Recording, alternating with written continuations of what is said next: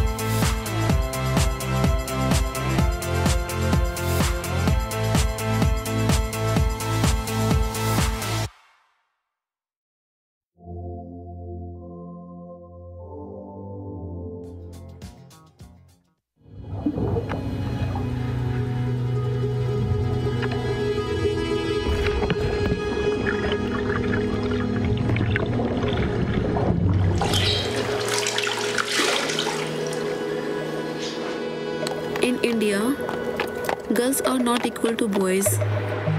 Girls are expected to have children and take care of the family. My mother was married at 12. She gave birth to 7 children. 2 died before their second birthday. So growing up, I was the eldest of the 5. I was enrolled in school, but I didn't go regularly. Then my mom got really sick.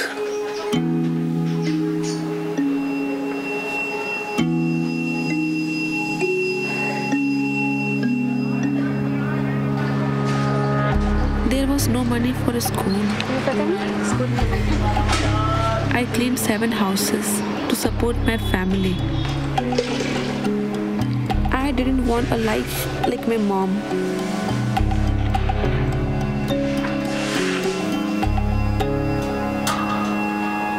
So I was determined to go to school. I remembered a friend telling me about a school where the fees were not very much. That's when I found Prerna. My school not only gave me an education, it made me self-reliant.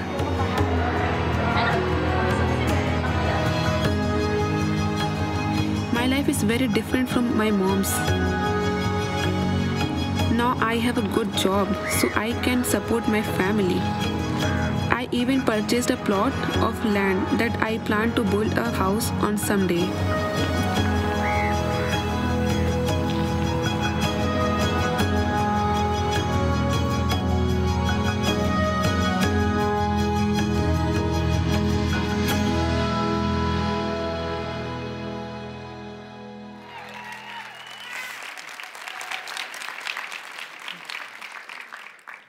My name is Kiran Sahu, and I am 10th grade at Prerna Girls School. I played Lakshmi Nishad in the film. When we were making the film, you just saw, I did not feel like I was acting. I feel like it was my own life. I also lost a parent. In my case, it was my father.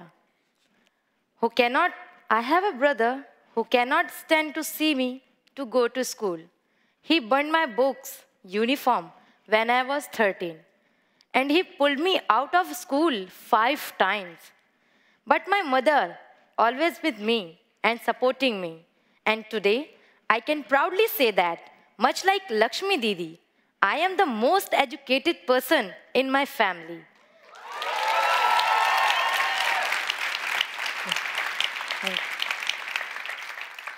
To most people, Prerna is just a school. But for me, it has been a home. Every time I forced to leave, they always took me back. In Prerna, I have safe space to talk about myself, my life, my problems, my world, in my place in it. I had never talked with anyone about these things before, not even my mother. My teachers are caring. They listen to me and support me. And this has given me courage and confidence to take control and change my life. Now, I make my own decision. Prerna also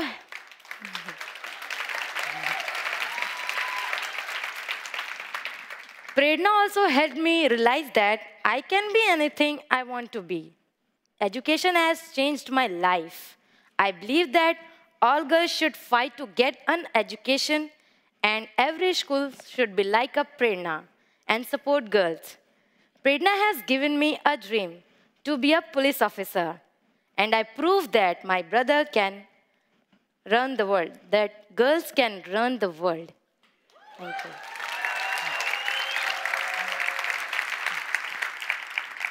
Good morning, everyone. My name is Lakshmi Nishad, and I graduated from Prerna Girls in 2012. This film makes me look my life with fondness and pain. Today, I want to share what kept me going. Many girls in my neighborhood did not go to school.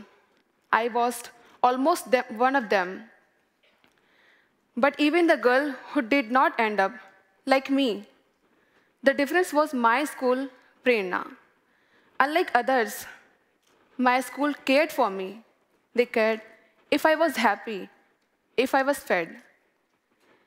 Even after losing my mother at 13, I had a mother in each one of my teachers, and most of all in Urvashi auntie, who was my mentor and the leader of the Study Hall Education Foundation, which support young women like me. At the school, I was given respect. I learned that my words carry meaning and power. So education did change my life, but not in the traditional sense. It was the kind of education that Prerna gave me truly transformed me. While my father sold my books to buy alcohol, my school taught me to respect myself and fight for my life. It taught me to deserve a home, and I have a right to it. I see Kiran. I see how my sister's life is so different from mine. They all have an education. I see Kiran. She's facing similar struggles, but also with more aspiration and strength. And I agree to share my story with everyone, not because I feel that it is unique, but sadly, because it is not. I hope that my story will give strength to girls around the world.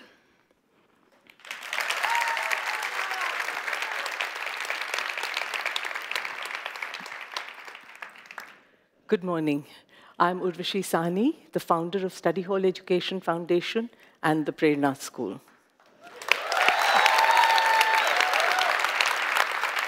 I didn't want to be a girl when I was growing up, and neither did many girls.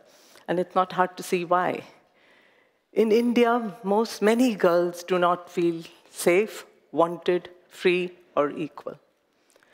Nearly 1 million girls killed in the womb due to sex-selective abortions, high rates of domestic violence, 4 rapes an hour, and 1/3 of the world's child brides, let's call them girl slaves, are in India. You know, like everyone else, I believe that education is the solution, which is why I founded the Study Hall Education Foundation and Prerna School.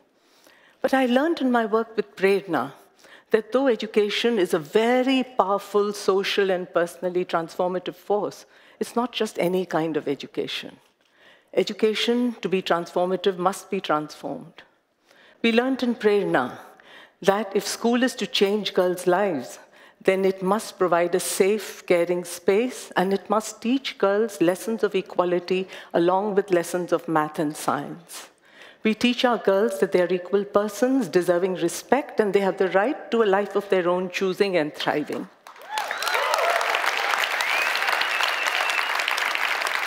And it is with these lessons that you can see that they have navigated, negotiated, and forged a pathway for themselves and their families through a very inhospitable and challenging social terrain. We also teach our boys, we started working with them recently, the same lessons of equality. That though patriarchy is not their fault, it does give them more power and privilege. And it is very cruel to their sisters, their mothers, and all the women that they care about. So we teach them a different way of being good men. And they are working alongside their sisters, supporting them and fighting for their rights with them. We are thrilled to be a part of the Global Girls Alliance, and I know that our teachers, boys and girls, together, we will build a beautiful, just, fair, peaceful and loving world. Thank you.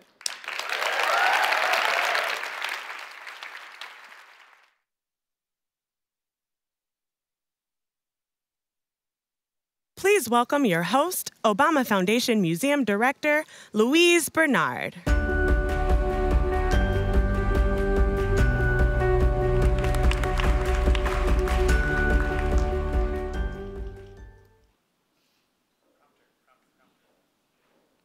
Next slide, please.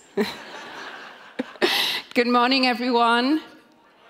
I said good morning, everyone. And hello, friends on live stream. Let's give Lakshmi, Kiran, and Urvashi another round of applause.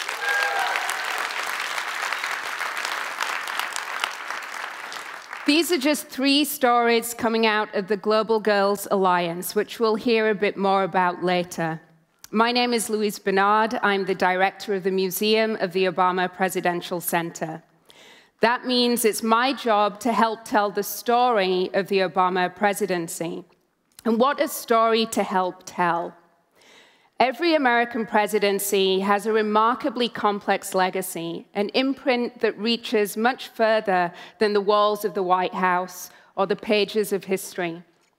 That imprint lives in the documents and the artifacts that record history. But it also lives, it exists in the memories and the lived experiences of the people that presidency reached.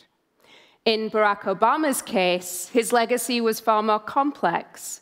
He was both president and pioneer, our first African-American president in a country that has long attempted to deny African Americans their dignity.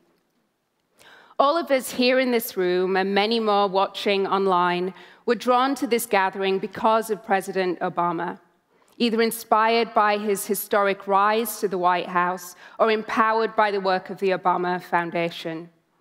And before we believed in the president, we believed in his story. We believed in the story of a young man with roots in Kansas and Kenya. We believed that someone with 2 legacies could help bridge our divides. And we believed in the hope he offered, that we could change history. Storytelling has always been at the heart of humankind. We are storytelling animals, be it around campfires, in the passing down of oral tradition, or on the pages and screens that now convey our most engaging tales. Storytelling has also been at the heart of human progress. It's the stories we tell about ourselves, about our desire for something greater, that equip us to dream big, that inspire us to do more, that give us the hope that history can change. In this morning's session, we're going to hear from some of the world's leading artists, writers, and communicators, as well as some powerful emerging voices about how storytelling can stoke our imaginations and fuel our ambitions for a better world.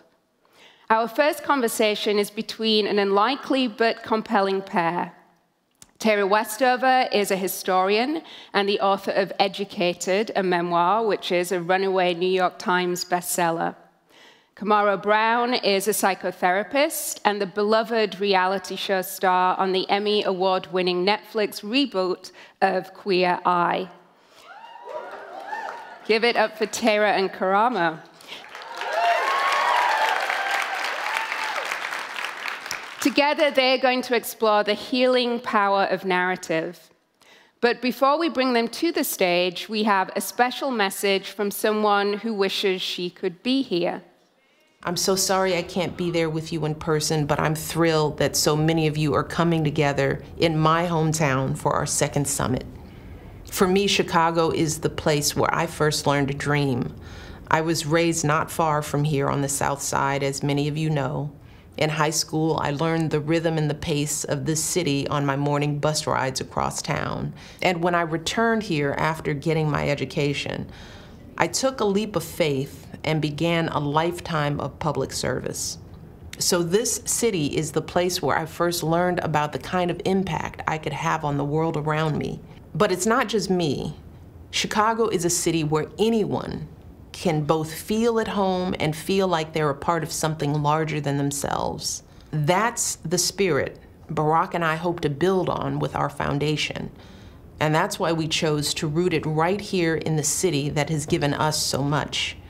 We want to create a place where the community can gather, a place where young people can acquire the skills and the connections they need to match their aspirations with real opportunities, a place that encourages and emboldens a generation of new leaders in Chicago and beyond. And we want to reach out from our hometown to make an impact for people around the country and around the world. That's why we recently launched the Global Girls Alliance, the effort you heard about earlier to help adolescent girls get the education they deserve. See, right now, there are 98 million adolescent girls around the world who are not in school. These girls are bright and hardworking, trust me. They have so much potential. And when they have the chance to fulfill that potential by getting an education, they can transform families, communities, even entire countries. So we're rallying support and funding for organizations already working on the ground to get more girls in school. And we're doing everything we can to connect people here in Chicago and across the country with the cause of global girls' education. Because that's what this city taught me. Whether I was a young girl with big dreams or a young professional trying to make a difference, that real change starts with each one of us doing our part, not just for ourselves, but for our families and our communities and the world around us. So I want to thank you all the organizers, all the young people, all our donors. Thank you for living out the common hope that ties together our uncommon stories. Thank you for everything you're doing here at this summit, but more than that, for all that you do in the months and years after you leave. Please welcome host of Queer Eye, Karamu Brown, and author Tara Westover. Can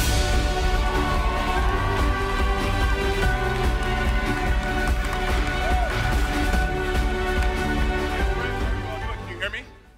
Hello? Can you hear me? There we go. Hi, friends. How are you all doing today? Good. I'm so excited to be with you all. Tara, how are you doing today? I'm good. How are you? I'm extraordinary, thank you. I come from the Black Southern Church, so when we come into congregation, we like to first of all tell people to turn to your neighbor and say, good morning, I see you, I will hear you, and I love you. It's nice just to set the intention, right? I'm very excited to be sitting down with Tara right now. This is probably one of the most special moments for me. I know they said an unlikely pair, but I actually think this is pretty likely of a pair that could speak. Both of our stories are both uncommon to some degree, of how we have made it through these traumatic moments and have turned it into stories of success, of love, of empathy, of all the things that are great about this world. And I think in a time when we feel so polarized, where it seems like no one is listening to each other, when we feel like we're on different sides and no one is really hearing each other, I think what is special about this conversation that I hope that we're going to have is that we're going to be able to share how we use our uncommon stories in order to connect with other people who have different beliefs than us. You agree? Sounds like an ambitious goal, but I support it. We can do it. So the first question I have for you is your story. Does everyone know Tara's story? Oh, well, let's start there. First of all, let's start there. Cliff notes, I guess, is I was raised by survivalists in the mountains of Idaho. My parents were opposed to a lot of institutions most people take for granted, but the big ones were the medical establishment and school. So I was never put in school. And when I was 16, I decided to educate myself. I went to university, and for 10 years, that's what I did. I went to school, I got a PhD. But because my family was a bit radical, the end result of that would be I would move more into the mainstream, and they would become more radical, and there would be a choice, essentially, that would emerge out of that, where I would have to weigh this obligation. What do I owe to my family, and what do I owe to myself? And the end result of that would be I would be estranged from some of my family. And that's not a super common story, I don't think. I mean, my family are radical. They're different. Most people here weren't raised like that. But I do think a lot of people do have to make that choice. I know you do a lot of work with LGBTQ youth, and I think that central conflict with family, what do I owe to my family? What do I owe to myself? Is something I think a lot of them face as well, and it's not for the reasons that I faced it, but it is the same choice. Yeah. Can we all write that down? Are we taking notes? What do I owe myself, and what do I owe my family? And when I say family as well, it could also be used in the sense of what do I owe my community? What do I owe my world? Because I think that internal conflict is the first conflict that we all experience, so that we can then be in the space to connect with other people. So hearing your story, I mean, most people would have said, I'm not going to be able to find love and empathy in having someone love and empathy for myself, first of all, but then also still finding love and empathy for my family. How did you find a space to use your story to still connect with them and find love and empathy for them? And I think forgiveness is something that you do not for other people. I think it's something you do for yourself. And you do it because it's not nice to live with anger. And I think anger can be good. I think it can serve a purpose. I think it can be used to get you out of situations that are harmful to you. Once you're out, though, I tend to think you can let go of it and just live a better life without it. So I try to think of anger in a kind of meta way. I try to step outside of it and say, why am I angry, and is this feeling useful to me? Is it, sometimes when you're full of rage, it actually just makes you, it actually kind of neutralizes you. It makes you unable to think strategically. So is that what's happening? And I mean, you must have had experiences with this where on the show, you have to connect with people that are so different from you. And how do you approach that? And what's the role that maybe your own views and your own frustrations and your own things that you believe in maybe aren't represented by these people, and then you have to find a way to make that relationship fruitful and empathetic. And yeah, you know, being on Queer Eye, if any of you haven't seen it, it's about 5 gay men that will walk into homes of individuals who generally you would assume would not be accepting of 5 gay men from different diverse backgrounds. And our job there is to connect with them, but also is to help them become their best selves. And there have been many opportunities where we are in spaces where immediately I feel triggered. And I think a lot of us in this room can experience that day in and day out just by the alerts we are constantly getting on our phone. We feel as if who I am as a woman, as a person of color, as a person of a different gender orientation, sexual orientation, or gender expression, sexual orientation, that somehow I am not of value, of somehow that I do not belong, that I am sort of on the outskirts. And we walk into spaces with that trauma. Yeah. And for me, when I'm on Queer Eye, the first thing I do is to check that trauma at the door. I check it at the door. I say, what is gonna be my intention in this space?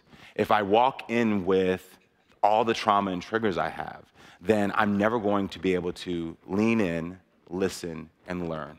And I think those are the main things. I lean into my fears of the labels that these individuals hold and how those labels trigger me. You know, we hear certain words that labels people put on us. And for me, I look at those and I say, okay, that label might trigger me, that label might trigger me, but I'm going to lean into that fear and ask myself, what could happen?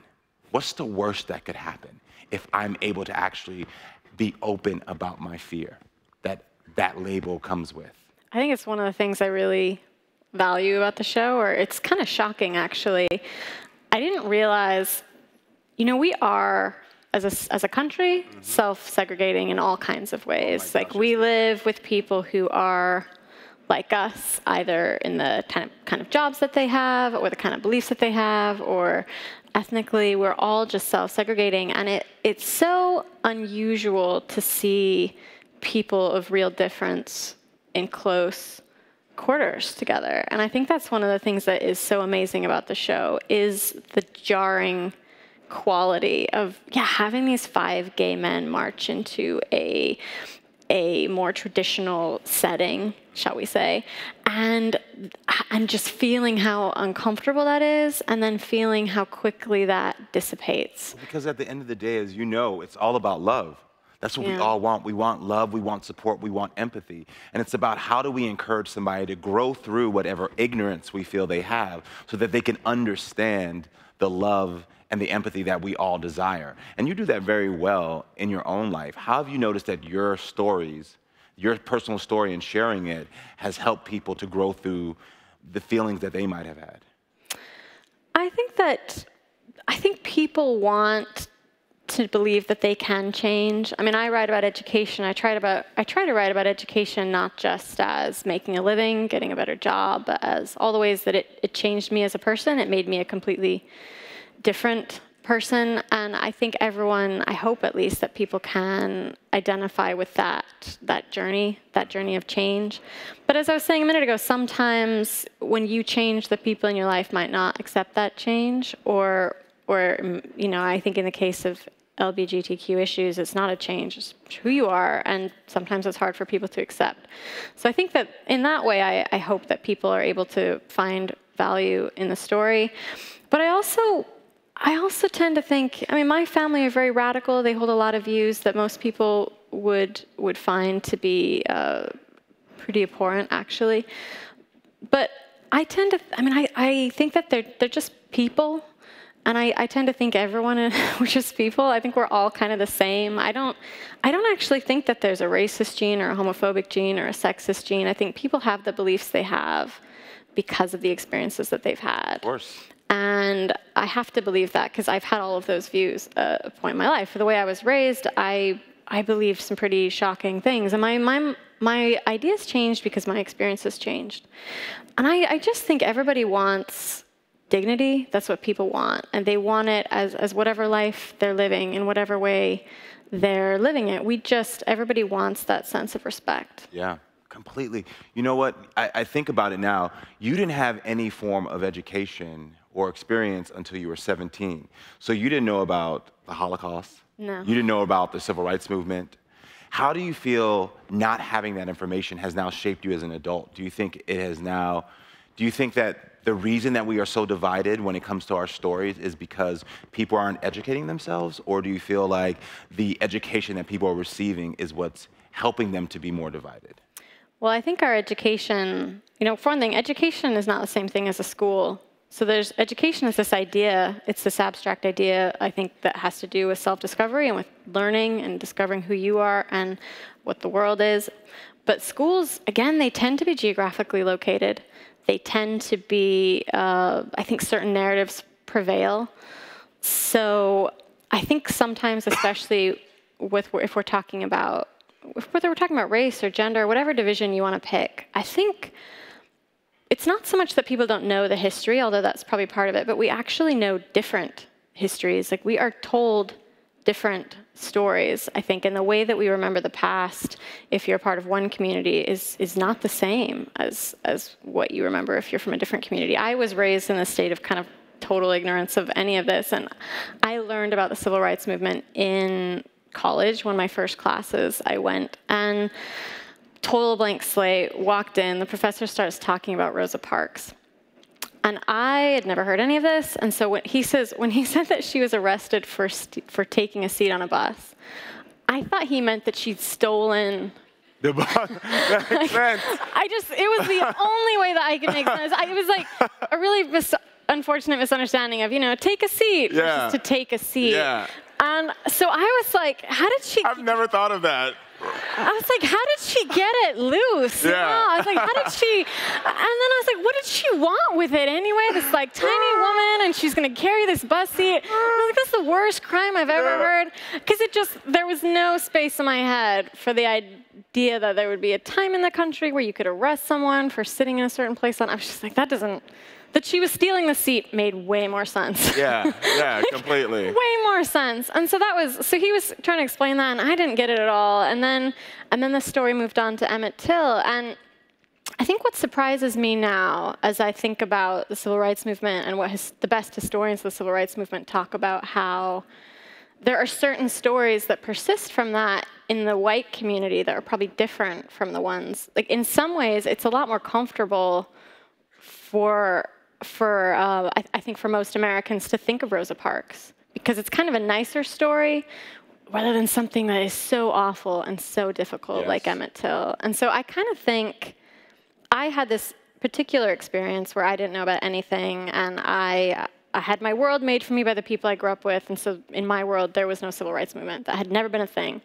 But I kind of think everyone has this to some degree. The stories that make it to us are largely curated for us by other people. Of course. I've talked to people who had a... Thank you. Yes. Thank you. I've spoken to people who had a mainstream education in this country who I've said to them about redlining, and they had no idea what I was talking about. Mm-hmm. They just had not learned that.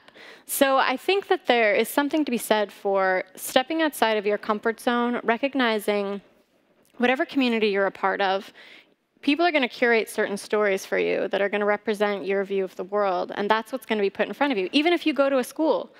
And the trick is to step outside of that.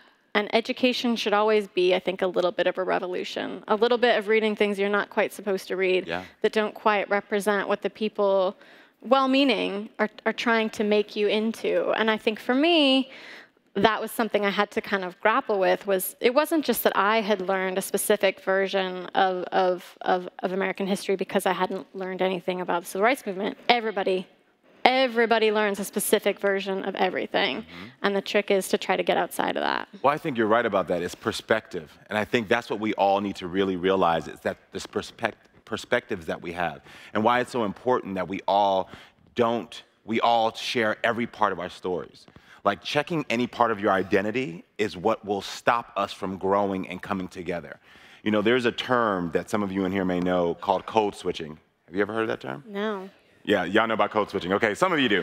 So code switching is where you go into certain spaces, predominantly people of certain of color or people of different gender identities or expressions, sexual orientations. They'll go into a space and they'll leave certain parts of their identity and start acting a certain way in that space to feel accepted, to feel as if I belong here, or to feel like maybe now I can get this opportunity. But the problem with that is that when you leave your perspective and you leave who you are at the door, the other person no longer has an opportunity to grow. And I think that's the thing we need to realize, is that when someone doesn't have an opportunity to grow is when we become more disconnected than ever. And so to hear you talk about education in that way, it's so important because we are fed certain perspectives. People tell us one story, but we have the power to challenge that story when we show up with our full identities. When I show up and say, I'm a black man, I'm a gay man, I'm a Christian man, I'm the son of immigrant parents, I am an educated man, I am all of these things, and none of them, I'm a father. All of these things make me who I am and have informed how I walk through this world. And when I share those perspectives with someone else is when they have an opportunity to understand and empathetically listen to why their choices may hurt me. And I think that's the beauty about what our stories do for other people, is that sometimes we are scared, like you said. Education should be radical. You should read things that you would normally not read or listen to. But at the same rate, you should also talk to people and share your story with people you are nervous to talk to, with people who you perceive to be different than you. Well, it's like what you said when you're thinking, what is the worst thing that could happen? And I think that is, as I was saying, what's so great about the show is that there's just tension when you walk into a place that is not obvious that you would be. And then in the end, it is okay. Yeah. It's always okay. And I don't know, I think education should be uncomfortable. My education was super uncomfortable in a lot of ways, and I think that is what distinguishes it from propaganda. If you're just taking, you go to a school and they tell you this is what history is, and this is what happened, and these are the stories that we care about, and these are the stories that we don't, that really is propaganda. Yeah. And it really is only when you start reading the things that are a little bit outside of that box, and it can be incredibly uncomfortable, I think. But I think you're so much better. Education is not just formal education. I mean, exactly. You and I both have formal educations, but I think it's important for people to understand who are listening in this room and outside of this room that education comes in your everyday life. You're learning, and you have an obligation to yourself to constantly educate yourself, as you said, reaching out. And I think one of the ways that people can do that is by telling their stories, about being uncomfortable, putting themselves in spaces where they may feel uncomfortable, not unsafe, but may feel uncomfortable, so that way they can connect with other people. Well, and everyone's story doesn't have to be your story, and your story doesn't have to be, I mean, you know, as I said, I was raised in this extremely, let's just say, monochromatic world. And I think, you know, the first time I started reading versions of American history that didn't represent mine, the first time I read Maya Angelou or Toni Morrison, it was jarring for me, and it didn't represent the world that I knew. And I had to kind of learn that skill to say, my experience isn't her experience, and she doesn't have to describe the world in an absolute term that I recognize. Like, this is about her experience, and it's about understanding the world that we've built for her and what it's like for her to move through that world. And it doesn't have to represent your view for you to grow and really benefit from learning how to understand that, how to appreciate it, how to listen. I think what you said at the beginning of this conversation is incredibly important. As people turn away from each other, as they stop listening, it doesn't matter necessarily if the person agrees with you on everything or if you think that they think something that is terrible. I think people are more than the worst thing about them, and if you can find that center of empathy that everybody has, I think almost everybody has that, even if they have some wrong view, that's going to be the trick. Like, that's going to be the thing. You know, when I went to Cambridge, I had a lot of appalling views. I had appalling views about gay people. I did. I'd grown up with them. I believed what I'd been told. And I went to Cambridge and was spewing these things, and someone took an entire night and just argued with me about it and just said to me, "You seem like a good person. Yeah. Why do you think all of these horrible things?" And I sent him a really awkward email the next morning where I said, "It's so nice to meet you. Thanks for arguing with me about this. I just want you to know I've thought it over, and I'm wrong, and you're right, and thank you." Because I needed to hear myself say it out loud, and I needed to hear myself say it out loud so that I could know I never want to say this again. Yeah. These aren't my words. They came from somebody else. Mm-hmm. I never want to say this. Yeah. And if someone hadn't talked to me, seen me as a human being, a complete person, and said, "I don't know why you think this awful thing, but I think you're more than that, and I'm going to deal with you," I never would have changed my mind. Well, I think that that's the perfect way to conclude this, is that understanding that connecting with other people, taking a moment to empathetically listen to them, to challenge them to grow, is what we can do to share our stories and to make sure that we find common ground. Because we are in a space where at the end of the day, like we started off, we see each other, we love each other, and we really all do want the same thing, which is love. So thank you for sharing your story. Thank you all so much for having us here today. We really appreciate it. And I hope you all enjoy the rest of this day. Thank you.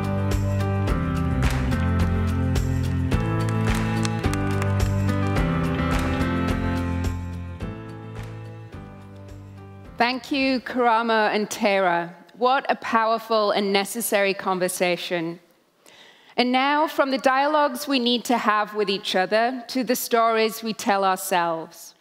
This past summer, we convened 200 rising leaders from across the African continent. Our next speaker is one of those leaders, the Chief Innovation Officer of Sierra Leone, David Senge, here to change the way we think about who exactly can be an innovator. Please welcome David Senge.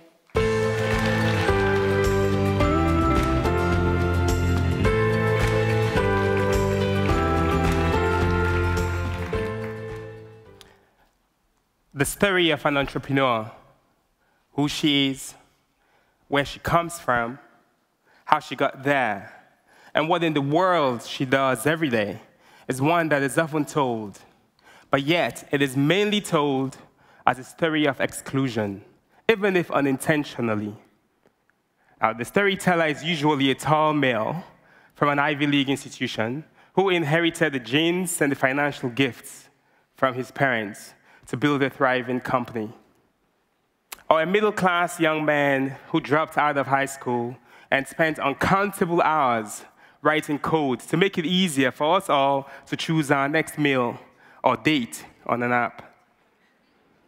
And sometimes it's a middle-aged woman from a challenging background who is addressing a social problem for thousands of kids who look just like hers.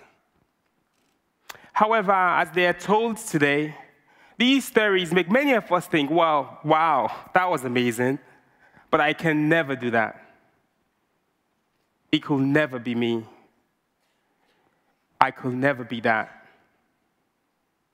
As a child growing up in Sierra Leone, I was told that I should want that what I want, and what I should want is to become a medical doctor.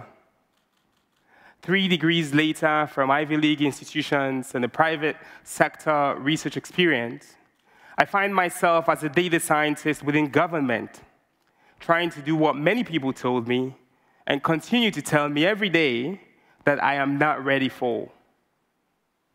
As the first Chief Innovation Officer of the Republic of Sierra Leone and a Technology and Innovation Advisor to the Presidency, thank you. I will tell stories today about how young men and women entrepreneurs on my team are helping the government deliver on its commitments to citizens through code and by engaging with various partners daily. Glenna Wilson, a young database engineer recently recruited from a bank, is working with a small local startup and the country's National Statistics Bureau to build interactive visualization tools to inform national planning and intervention policies. She lives with her grandmother and loves to sing at church on Sundays. Cabinet, a reggae musician with 4 studio albums and a 3-year-old boy, builds testing platforms for us to evaluate the technologies we deploy for government services and citizen engagement. For these solutions to work for everyone, they have to function online and offline, on a feature phone or a smartphone, and for some, even when they have no phone credit. And that's exactly what we've done, building a simple unit solution that scales algorithmically so it works for everyone. But of course, while we generally expect that innovation is happening within the private sector, we are resigned to expect the opposite in the public sector. Before leaving my job as a manager at IBM Research Africa to join President Bio's government, I was warned that I will stop learning quickly. This advice mostly came from people who love me. But after 4 months spent building a team who embrace creative freedom and are eager to build solutions that their own kids and parents can benefit from, I have learned more in this period than I could have ever imagined.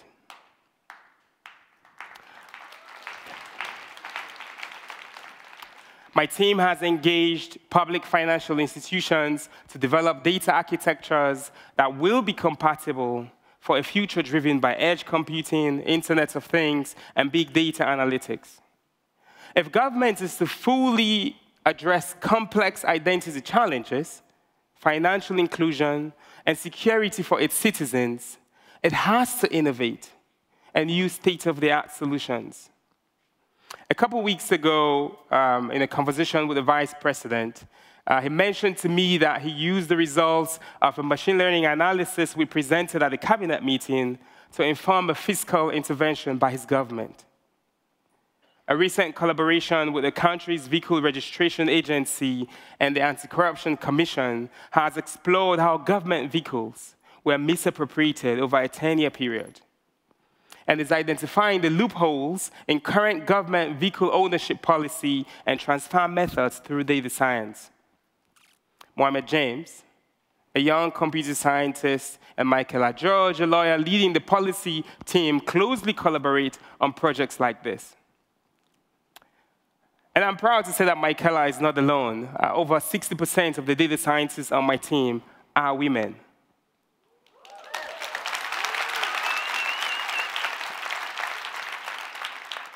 Look, we're not the first ones who have built something like this in government. The United States Digital Services, developed by President Obama, for example, has had tremendous impact.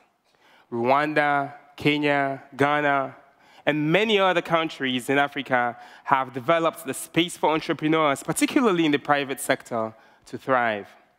That same agility, grit, passion, and play used to learn and develop solutions in the private sector needs to be commonplace in government. And that's what we are on course to do in Sierra Leone. For me, these stories challenge our current understanding of who can and cannot innovate or be an entrepreneur. Excuse me. In my office at State House, I have a set of office principles written on a whiteboard. The first one at the top is, you belong here. The next is, let's get technical. Everyone can innovate, and I seek to reaffirm this with my team daily because we have a chance to make our world more equitable through innovation, particularly in the public sector. We just happen to be starting in Freetown, Sierra Leone. Thank you very much.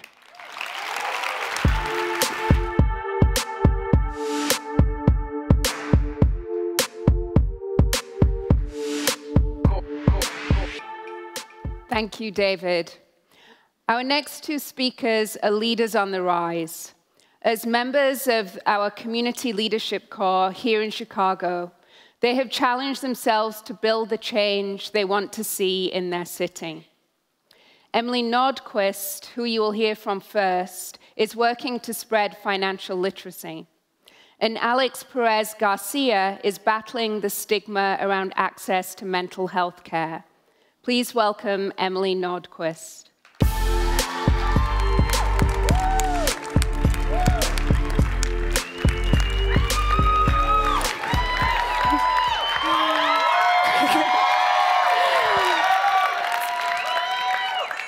As I sit before a room of 20 young women, I begin to listen as they tell me their experiences with money. I look over at my friend Janae, and she is running around taking photos, and I feel so lucky to have her on my team. Janae is one of those women who doesn't sleep. She works full-time, and she's pursuing 2 master's degrees at night. When I ask her how she possibly finds the time to also support our project in creating spaces for young women to speak candidly about money, she tells me about her 18-year-old niece, Deja. Janae was able to go to college and therefore had access to real financial literacy resources. This is what has allowed her to find the ability to live independently and to explore new careers that are in alignment with her own values. She tells me that it is her personal mission to see to it that her 18-year-old niece will find that same type of freedom. As I listen to her story, I can appreciate how both of our first understandings of money are deeply rooted in both family and identity. For me, I think about how important my dad and my sister were to me when we lost our family business, had to sell our home, and help each other through a remarkably tough time. This feeling of connectedness with Janae is what allows us to talk about finance and allow other young women to do the same in a way that goes far beyond just the numbers. Because we have welcomed vulnerability into the conversation of money, we have been able to meet with 15 community leaders in Chicago and hear from over 30 young women. We've listened to their stories, their fears, their questions, and we've sat together and brainstormed ways in which we can help each other create tools and resources to help young people better understand and talk about money. Unfortunately, this kind of work is hard to find. As young women, we've been told that we don't understand how to manage or invest money, and we don't deserve to make as much of it, and we don't understand enough about it, so we should just step out of the conversation. When we collectively let go of the fear and shame around money, we step into our true power. And when we step into our true power, the world shifts. Thank you.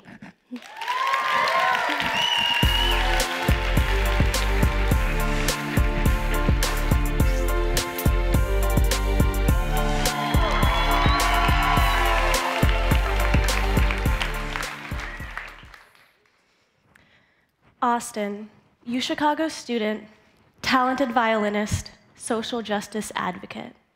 Michelle, nonprofit founder, wellness provider, devoted mother. Chris, rap music enthusiast, community leader, strong Southsider. All these beautiful people have been impacted by mental health, yet mental health stigma is the #1 reason people of color choose not to seek support, sometimes taking up to 10 years. About a month ago, I launched the Beautiful You Project, a digital community around mental health fueled by voices of color. Since launching, we've had over 1,500 views and 1,400 minutes read on our blog, and counting.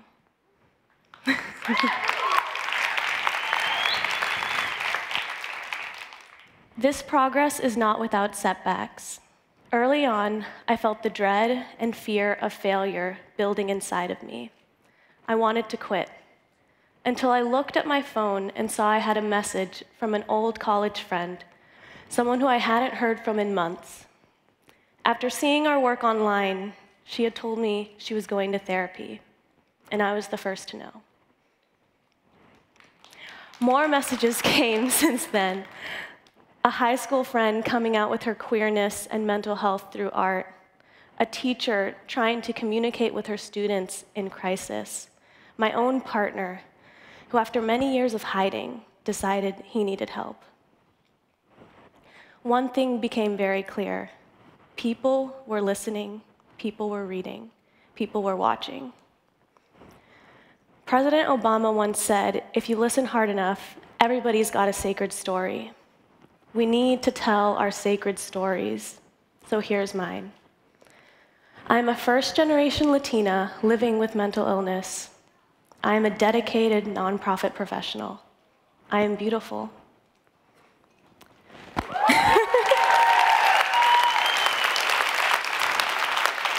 My father told me, "Hijita, your parents are fighters. We came alone, and when people tried to put us down, we did not flinch.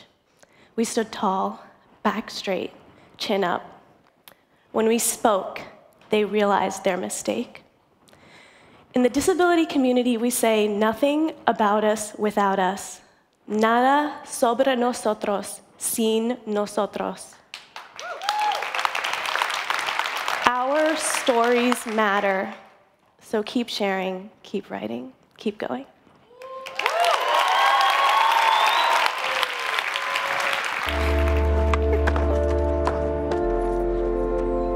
I get mad at skateboarding like a lot, but at the end of the day, I love it so much that I can't stay mad at it. But it hurts you. Yeah, so did my dad, but I love him to death.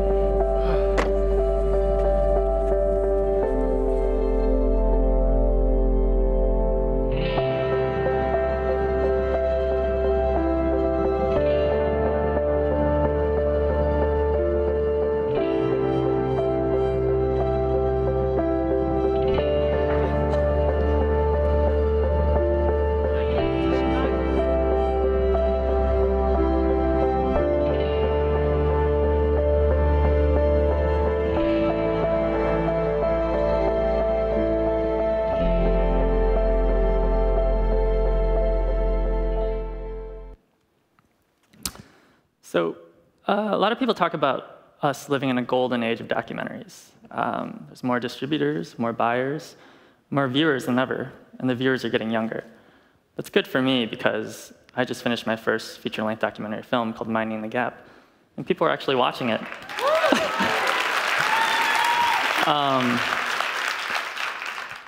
I've lived in Chicago for 10 years, and before that, growing up, I didn't, being a documentary filmmaker, being a filmmaker didn't seem like a viable option. The city where I grew up in was Rockford, Illinois. That's where Minding the Gap takes place in. There's a couple of Rockford fans out there. And it's 90 miles west of Chicago, but it feels a little further than that. There's a lot of cornfields you have to drive through before you get there. And people that know Rockford know that it makes the worst lists: highest unemployment, highest rates of violence, highest property taxes. Forbes magazine in 2013 called it the most miserable city to live in America. Yeah, Michael Moore actually came out and did a Forbes magazine burning. Michael Moore, purveyor of Rust Belt cities, and the pride that it means to live in. And in a sense, I think people got behind him because it doesn't feel miserable to live in a city like this, that makes all these worst lists. It can't. It would be exhausting. Like from firsthand experience, growing up in a city like Rockford, you feel the full range of emotions that we all feel in life and in living it. But that's not to say that people understand that their community needs fixing, and there can be progress, and there's a lot of work to do. And so there's sort of a tension there between wanting to make your community a better place and feeling like you and your life matters outside of that community. That's the divide that I'm interested in. I think us as filmmakers, we can try to get at that. We can try to bridge that gap. We can try to create osmosis. And in creating shared experiences, and if we do it right in storytelling, it's undeniable. So that's the weight on our shoulders, and I think that's the future of documentary filmmaking in the field. Thank you.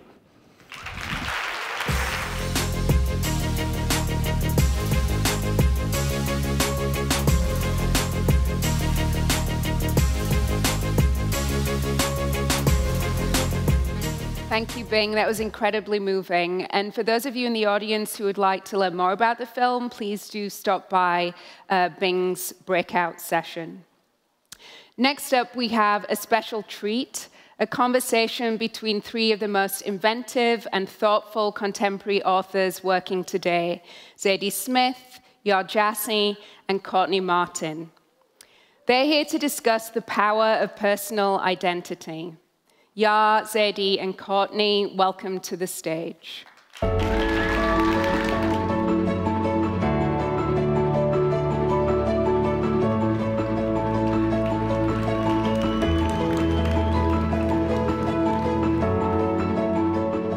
Hello. Hello, ladies. So many of our audience members are in their 20s, so we thought we would kind of bring you back to our 20s. It's going to be a little easier for Yaa than it will be for Zadie and I, who have to look way back. But so Yaa's debut novel, which you should all read if you're like the one person who has not read it, is called Homegoing. It's an epic historical fiction. There are some people in here who have read it. Thank you. It's gorgeous. It was published in 2016, and she essentially won like every award you could possibly win, well-deserved. She was born in Ghana, the daughter of a professor of French at the University of Alabama and a nurse. And I love this. Anybody remember Reading Rainbow? Yes. So her first story ever, she submitted to the Reading Rainbow Young Writers and Illustrators Contest and won it, which encouraged her to be a writer. I'm like, thank you, Reading Rainbow. You didn't win? I didn't I thought you won. I got honorable mention, so it felt like I won, but I didn't. That's even more inspiring for the writers in the audience who don't win. If you get honorable mention, keep writing. And then she's talked about how Toni Morrison's Song of Solomon, which she read in high school, is really like a click moment for her of like, I gotta be a writer. And as a massive fan of Toni's, I think that's so beautiful. So, yeah, you talked about that when you were in college, you went back to Ghana and you visited the Cape Coast Castle, a place where slaves were confined before being shipped to the New World, a place just 50 miles from the town where your mother grew up, right? And you returned home and you said you wrote a single question at the top of your blank computer screen, which was, what does it mean to be Black in America? And that question unfolded into Homegoing. Why that question? Can you unpack that a little bit for us? Sure. I mean, I think for me, the question was something that had been looming in my mind for many, many years. As you mentioned, I was born in Ghana, but we came to America when I was only 2. And then from there, we moved around quite a bit. So we lived in Ohio, Illinois, Tennessee, and then Alabama. And in each place, there were fewer and fewer Ghanaians. So in Columbus, Ohio, there was a large Ghanaian community. I felt I was going to the African Christian church. Like I still felt very connected to my ethnicity.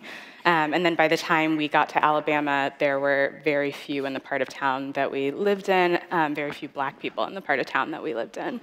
And so suddenly I was kind of faced with this question of how to, I guess, balance or navigate my race and my ethnicity. And so for me, going to Ghana, taking that trip, trying to understand the ways in which Ghanaian history and American history connected, for me was a way to kind of open up this question of what it meant to be Black in America.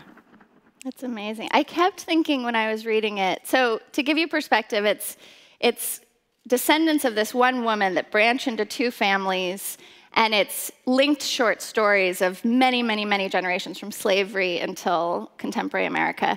And I kept imagining you in writing classes, like 20 whatever years old, saying, I'm going to write this epic novel that is, like explaining it to a teacher and having the professor, whether subtly or not so subtly, be like, oh, girl, like you need to pick a way less complicated first novel.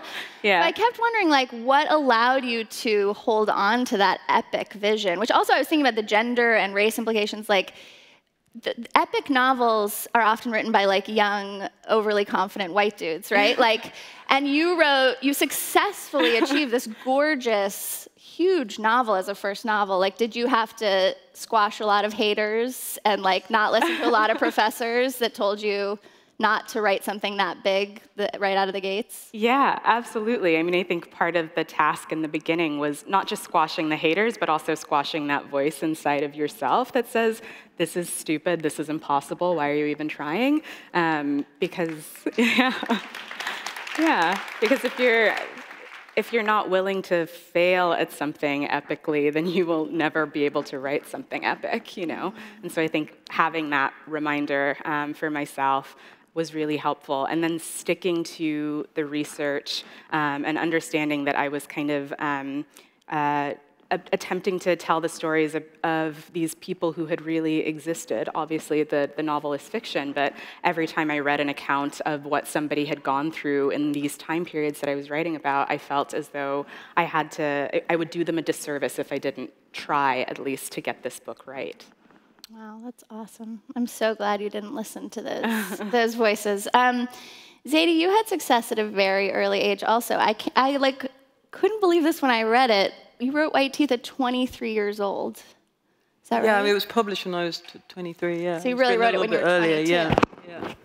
How can that be? I mean, that's amazing. So, like, since then, let's just put in perspective for Zadie's career. She's published 7 books, 5 novels, 2 essay collections, also won every imaginable award, maybe not the one from LeVar Burton and Reading Rainbow, I'm sorry, but every other award that you can win. Become an icon of sorts. When you look back at that book, White Teeth, and at this 22-year-old writing, did you have like a driving question at the top of your computer screen? I mean, metaphorically speaking, like, yeah? Yes, I absolutely identified with Ya's question. I think actually it's sometimes underplayed, the sense that when you're writing, you're not, for me anyway, it wasn't about describing myself or my identity. It was genuinely a question. I guess the question in my house was, how did these people come to be married? Which is a question perhaps everybody asks of their parents, but in my case it was a very long question. Yes.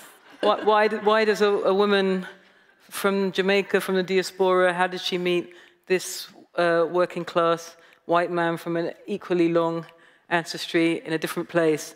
And then that question expanded to, why are there Bengalis next door? Why are there Poles? Why the Irish? Why this Jewish family? I grew up in this incredibly mixed environment, in this mixed school. So everything was questions and also deep voyeurism. I really wanted to know what was going on in all the houses next door, all the flats next door.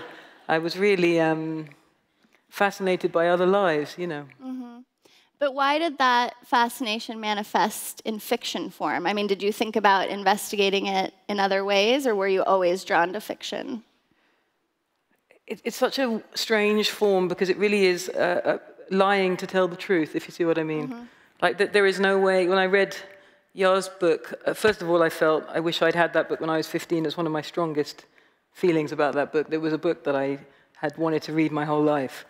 But the rightness of it is not the rightness of history, or, do you know what I mean? It's the rightness that you feel in your gut, which is very hard to quantify. Why, when I read one book about, the history of diaspora, do I feel this is right, and another book might feel false, or there's no guarantee in that sense, and it's full of risk. No matter how much research you do, you can't do research into humans, not really. So when I was writing about all these people, the risk is always, well, what do you know about the Bangladeshi family next door, and what do you know, in fact, about your own mother? What do you even know about yourself? It's not rocket science. It's this emotional content. And all you can do is feel your way through it, you know. And research helps for sure, right? Yeah. You have facts, you have historical details, but the rightness or wrongness of a page is always a massive risk. Every page is a risk, because at any point the reader is free to say, no, I don't agree, I don't feel this, this isn't my life, it doesn't represent me. And so that risk is what I'm addicted to, in fact. The possibility of being wrong so many ways all the time, for some reason, is a great thrill to me. You're a thrill seeker. So did you have the equivalent of a Song of Solomon, like something you read Well, early actually, to be boring, it was also the Song of Solomon. But maybe a bit stronger for me was Alice Walker and The Color Purple, just because, I don't know why, it had a stronger impression on me, and I was younger when I read it, probably. And then, of course, all the other writers. I was brought up in England, so I was reading Dickens, Roald Dahl, Shakespeare. You know, it's a massive canvas of reading, you know. Some of it which was close to me, and some of it couldn't be further away, but meant as much. Yeah. So, yeah, I'm sure that's a beautiful thing to hear, that your book had an influence on Zadie. Yeah. Did you have an audience in mind when you were writing, or did you have to sort of banish the notion of who anyone's actually going to read this in order to take that leap of faith to get it done? Well, I mean, what Zadie said about wishing that she had had this book when she was 15, I think that's always my target audience, you know, is myself at 15, the book that I would have wanted to read, the book that I wish that I had been able to see myself in. I'm going to butcher the Toni Morrison quote, but she says something like, if you are looking on your bookshelf for a book and you can't find it, you have to write it. And I really took that mandate to heart, you know. I had never seen myself in fiction, and I read so voraciously as a child that the fact that, you know, I was able to, you know, find commonalities with these characters who were completely different from me was also exciting, and it means that I think that fiction does its work, that it like allows us to feel empathy for lots of different people, and yet still I craved a story that that I myself, as a middle schooler, as a high schooler, would have wanted to see. And have you been surprised by who has responded to the novel? Have there been any interesting reactions that you were like, well, that's not who I wrote it for, but great, you know? I mean, I think anytime anybody has told me that they've read the book, I feel that, you know, because writing a novel, I think of it as, you know, you're kind of working in the dark for so many years, uncertain of whether or not your book will ever come to light. And so the fact that this book has come to light, and that the light has been so bright, and that so many wonderful people have read it and gotten something out of it, I'm astonished every time. That's beautiful. Zadie, in your most recent book of essays, you write, "My hope is for a reader who, like the author, wonders how free she really is," which I love. What do you mean by that? What I'm wondering when I'm writing is whether it's possible to create a citizen or a civilian, a non-writer, who thinks as a writer does about identity. I guess that's what interests me. Like when I was a reader, like I was reading all kinds of books by necessity with people in them who were supposedly nothing like me. Yet when I read Madame Bovary, I thought, I too am Madame Bovary. When I read Tolstoy's Ivan Ilyich, I thought, I too am Ivan Ilyich. And that's the experience of minority readers all the time, this identification across supposed boundaries. What I'm trying to do is encourage people in the other direction. So if somebody's reading Swing Time and they're reading about a little black girl in London, I don't want that identification to be at a distance, like, oh, look at this interesting exotic story of this person. I want them to identify the way I did, wholly, body and soul, no matter what they happen to look like, no matter what their particular background. That's the exercise, that you place yourself in this person's life, not as a minority interest, not as a, oh, I wonder how they live. This is your life for the duration of this book. This is your life. You live in it the way I lived in your books. And that kind of exchange is important to me. And also, I guess, you know, as a person who feels that identity is real and also constructed, I'm interested in coalition across difference, you know? That's the story of my life, the story of my family and partially the story of my country. So I'm trying to make people step into this girl's life as if it were their life. That matters to me. That takes a real generosity of a reader, too, right? To believe that they will go the full way as opposed to this more sort of objectifying reception or read. And one of the things I've been thinking about with both of your work is that novels allow for this multiplicity of characterization, like this nuance, and that's very present in both of your work. And I, as someone who's trained as a journalist, I think one of our huge failures at this moment has been creating so much dualistic narration about who people are and who represents a country, et cetera, whereas you all are able to encompass so much nuance in the characters that you're portraying. Do you feel like, for like the regular people in the audience, like, do we actually have that failure of imagination about other people, or is that a representation of journalism? Do you know what I mean? It's like, people read your novels and love them, and yet then we go out and have all of these like incredibly reductive ideas about each other. Is that a failure of human nature, a failure of journalism? Like, I'm just trying to unpack why we seem so bad at nuance in this moment in particular. I think fiction's wonderful, obviously, but it's hard to find a substitute for experience, you know? And in my experience, we're talking backstage about the kind of housing estate or project, as you call it, that I grew up on was class-wise united, but race-wise completely mixed. So when you live in this kind of coalition space of black people, Indian people, Pakistani people, Irish people, it's not that your lives are point for point exactly the same, but there are points of connection that you can communicate across. And you get used to the idea that perfect alignment doesn't have to exist in order for communication to happen. Right. And that's my assumption. What's happening at the moment, I think, is that unless the alignment is perfect, it's considered as if no conversation can happen. But it can happen. It might be clumsy, it might be awkward, it might be embarrassing, it might make you angry sometimes. It's still possible. Right. And there are things that you have in common structurally. In my case, in our housing estate, the fact that we were all poor, that is a coalition in itself. Mm-hmm. So I think in fiction that becomes much easier to do. In life, we bristle a little bit, no? If your story's not my story, how can we speak? Right. Do you feel that way, yeah? Yeah, I think what fiction does in part, too, is that it takes away this wall so that you're not, as Zadie was mentioning, you're not becoming this kind of voyeur looking at this other person.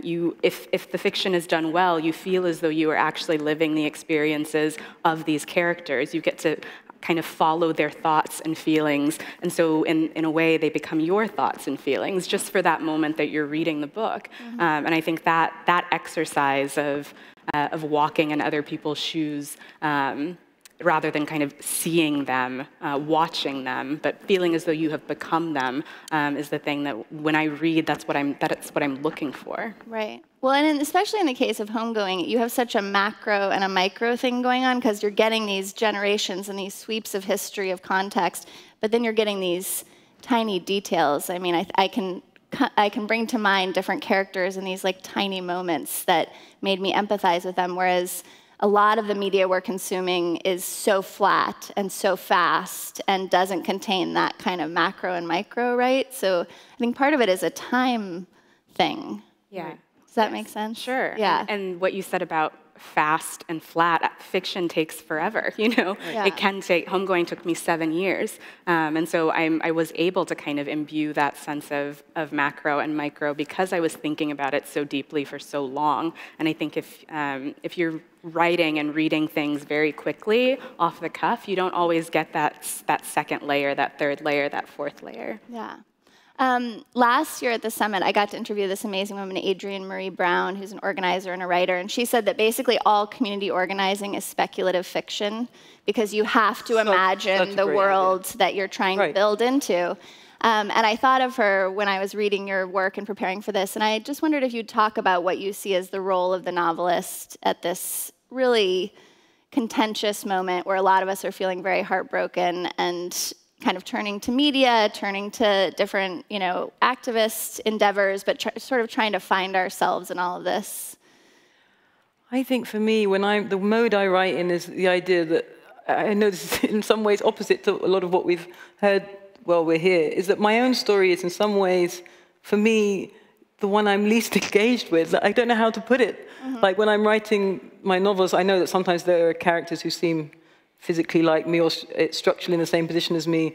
But the problem with yourself is that you're so subjective about yourself. Right. And sometimes I'm the person I see least, you know. Right. Whereas when I wrote White Teeth, the people I were really engaged with was everybody else. Right. A kind of fascination, a love, and a curiosity. And I think in terms of community organizing, that seems to me so essential that, of course, yourself is important and your identity, but what you're there for are these others. Is trying to understand, ask questions, what's your life like, how does it feel, what are you doing?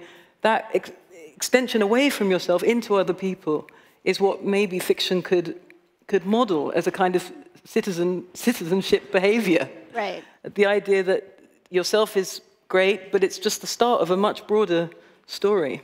So the practice of curiosity. The practice of curiosity and of being radically involved in other people's lives and caring about them. Yeah.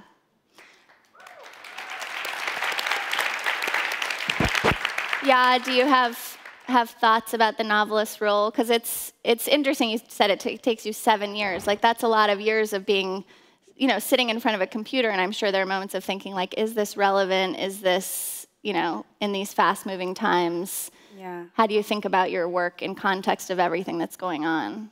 Well, I was really grateful for the slowness of writing Homegoing, because it meant that I was able to kind of, the world was changing around me, but I was able to kind of understand why the questions that were important to me were questions that do always matter to the wider world. So I was thinking about Ghanaian history, I was thinking about American history, I was thinking about identity, and some of the things that came up in the book at the time that I was writing it didn't feel particularly relevant to the world at that moment, and yet when the book came out, seemed extremely relevant. And so that understanding that our curiosities are important, I think that's something that novelists can be aware of, or can kind of help us see. I love that. I also feel like both of you, I mean, curiosity to its most granular form is questions, right? Learn how to ask really good questions. Stop talking so much, right? Could be a good lesson for all of us right now. And you talked about that your novel came from a question. I know you're just working on your second novel. Is there a new question at the top of the blank screen these days that's driving you that you can share? Not as direct as with Homegoing, but it is still driven by questions. I think what I'm always attempting to do in my work is to feel as though I'm being deeply interrogative. And so if I can't name a specific question for the next book, but that desire to continue kind of interrogating my own thoughts and my mind is hopefully something that will be apparent on the page. I can't wait to read it. Zadie, do you have a question at the top of your metaphorical screen these days, or a few of them? It's weird. I just finished a book and it actually has an epigraph, which is a question. So that's strange. Yeah, there you go. It's Frank O'Hara. How can a person fail to be? I thought that was a really interesting question. In what ways can you genuinely fail to be human? You know, to act like a human, to consider other humans. I wouldn't have thought that was possible a while ago, but now I realize it is. Like, being human isn't just a thing you're born with. You kind of have to earn it, you know? It's actually a big deal. And there's loads of ways you can fail to be a full person. So I was putting that question to myself, you know, in what ways do I fail every day to honor this thing of the human, which to me is kind of a big deal.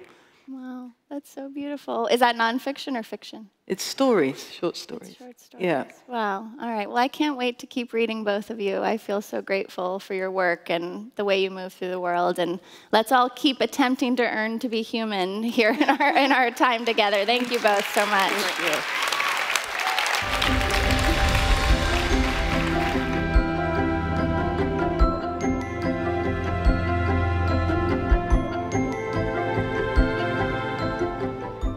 Thank you, Yar, Zadie, and Courtney for that stirring discussion. Hearing those voices is difficult to top, so instead, our next speaker will implore us to open our eyes. Melissa Malskoon is an Obama Fellow who creates digital storybooks so that deaf children can grow up with the same rich exposure to language that many of us take for granted. Please raise your hands and wave with me to welcome Melissa to the stage.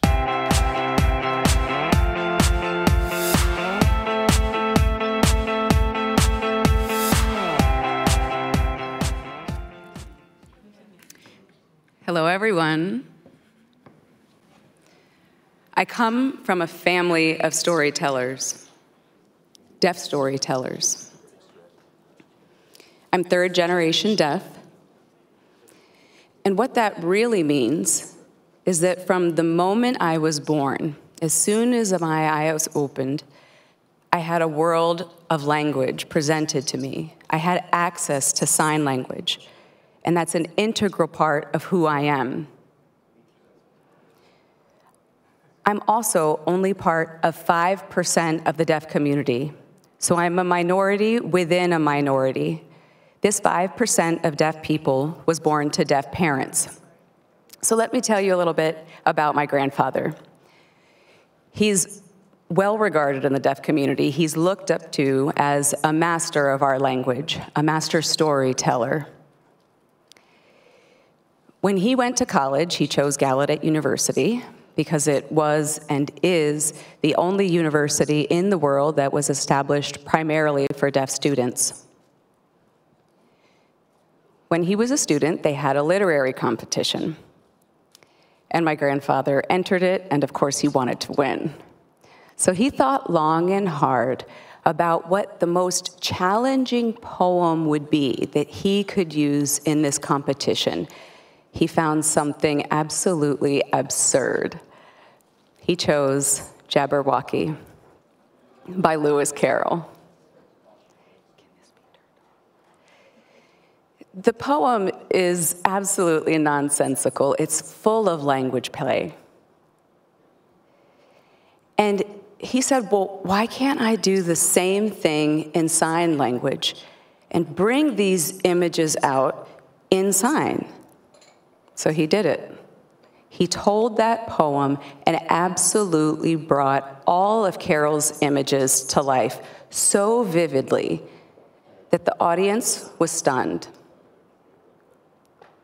It was groundbreaking because nobody had ever seen that done with their language. This was in the 1940s. And at the time, nobody thought that sign language was a real language like any other spoken language. When my grandfather was in college, it wasn't a language, but by the time my parents were college students, it was on the verge of being recognized that way. And then I had grown up in a world where it had already been recognized as a language. But in my grandfather's day, deaf people were ashamed of signing. But when my grandfather told that poem, it opened people's eyes to a world in which language play was possible. They understood that sign language could be used to share and tell stories. And had his story not been documented through film, it would have disappeared. Film is how we document and preserve our stories. It's how we carry on our values and our knowledge to future generations. My grandfather has since passed on, but his original Jabberwocky has inspired new Jabberwockies.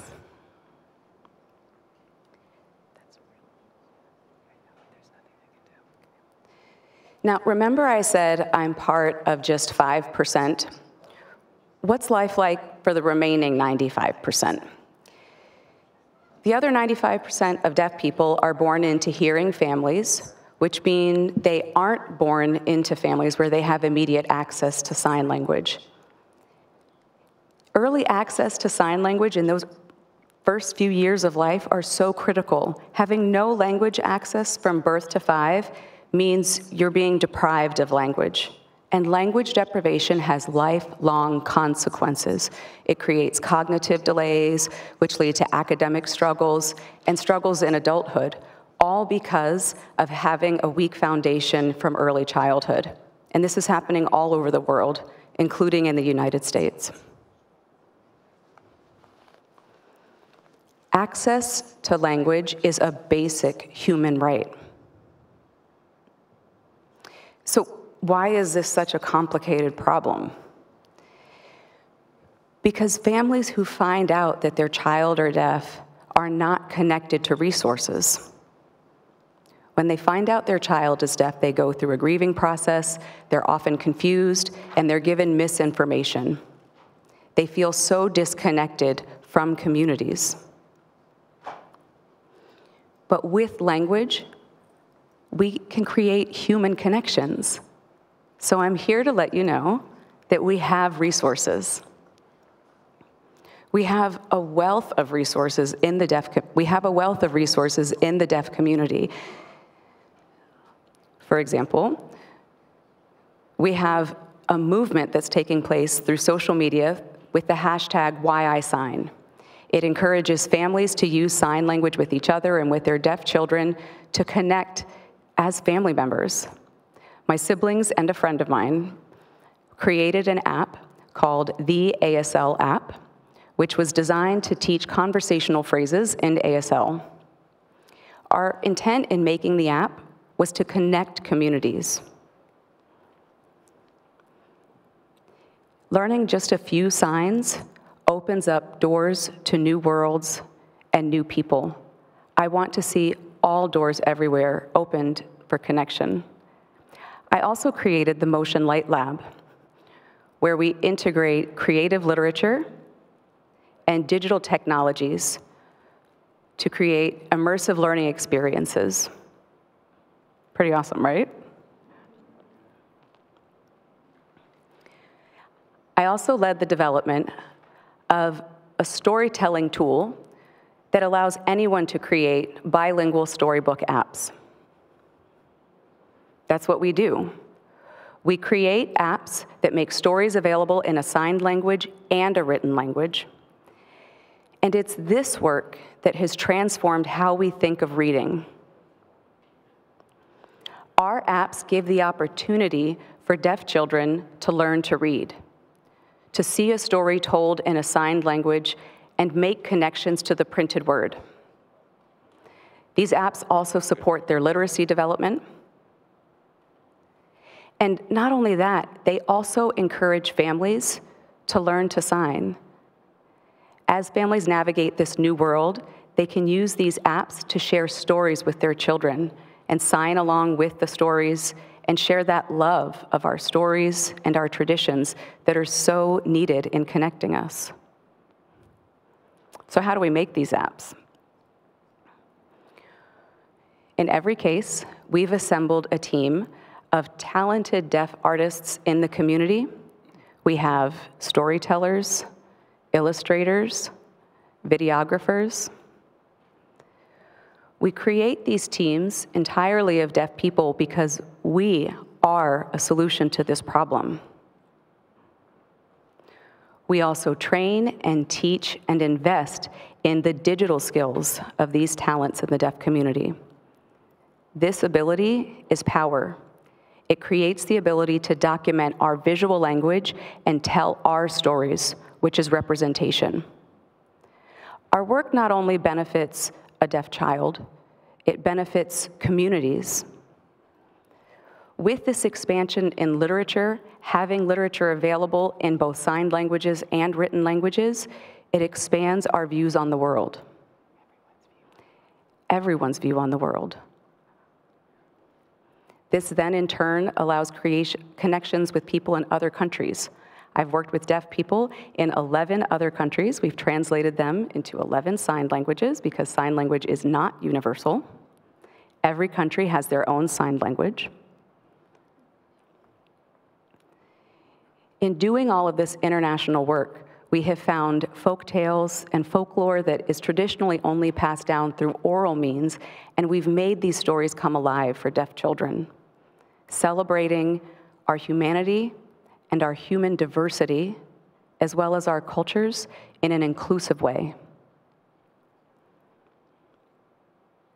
Storytelling gifts from my grandfather that have been passed down to my family and to me are now being passed down to my son.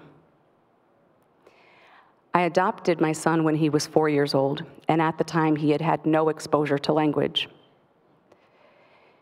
I understood language deprivation in new ways because it was up close and personal in my own home.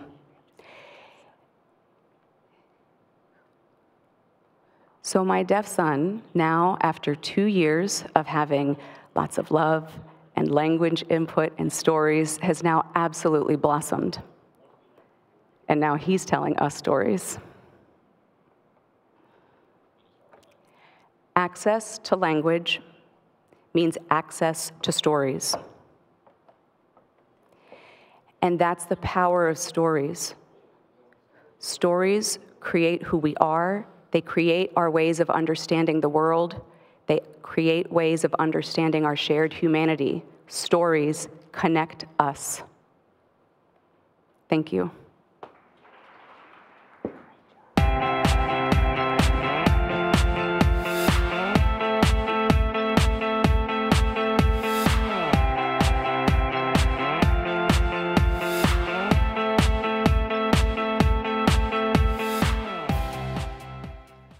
Thank you, Melissa. That was profound. And that brings us to the close of this morning's session. I want to offer a huge thank you to our remarkable speakers. Each and every one of you gave us a new way to think about how we might use storytelling in our work to heal, bond, gather, and act. But even a great story needs a pause in the action. For those on the live stream, we'll be picking things back up at 3:15, and of course, that's Chicago time. So until then, and for those of us in the room, our next move will be to the first block of breakouts. Please consult the app or the breakout guide to find which room you'll be heading to next. Thank you all.